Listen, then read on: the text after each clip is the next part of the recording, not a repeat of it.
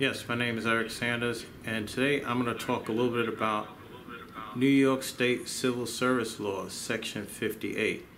For those who do not know what that law means or ever heard of it before, that is the civil rights law that protects police officers' personal records from public scrutiny. That law was enacted in 1974, which essentially was enacted for the purposes of stopping defense attorneys from getting police records and then using that to help with their defending their clients in a criminal prosecution.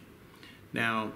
I think either the law had its intended consequences or unintended consequences, because as a result of that law being enacted, you can't receive a police officer's records in the state of New York. And other states have similar statutes, which, in my view, at least in many lawyers' views, that is a disservice to the citizens and a disservice to the court system.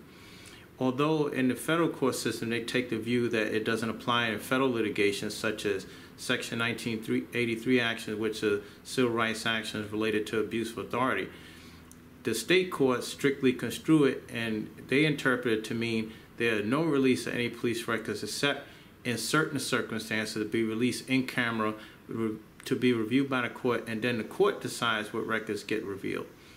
I think it's far time, and myself and other civil rights attorneys and other civil litigators think it's far beyond the time to now repeal that law and implore for our state legislators to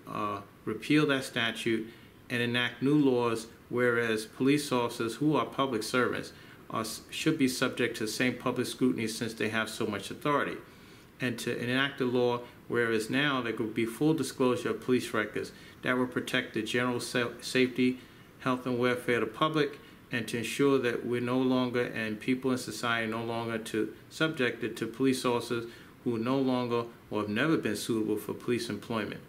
That's a further legal tip from the Sanders firm PC. Thank you.